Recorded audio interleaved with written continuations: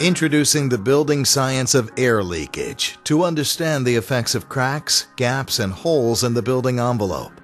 Almost all buildings suffer from stack effect when unconditioned air is pulled inside because of deteriorated building envelope components or poor original construction.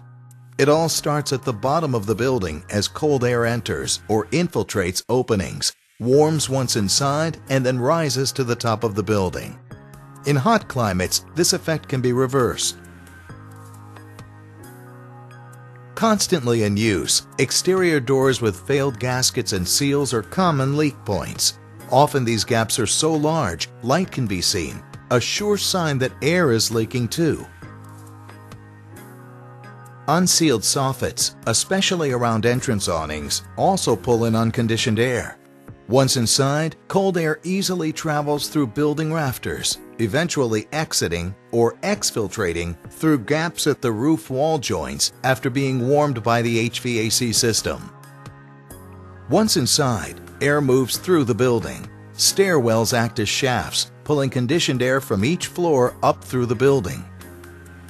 Unseen to the naked eye, but just as detrimental as stairways, are interior pipes. They too act as shafts or open passageways for air to rise from level to level. Because interior air pressure increases as the warm air rises to the top of the building, the air looks for escape paths.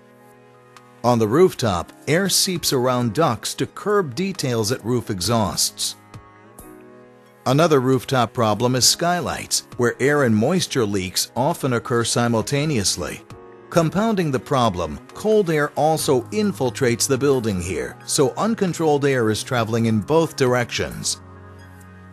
Perhaps the most recognized source of air leaks is gaps and cracks around windows, where so much cold air often infiltrates, occupant comfort is most compromised.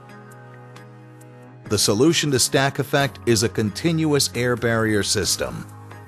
Energy costs are lowered, indoor air quality and occupant comfort improves, and building components last longer.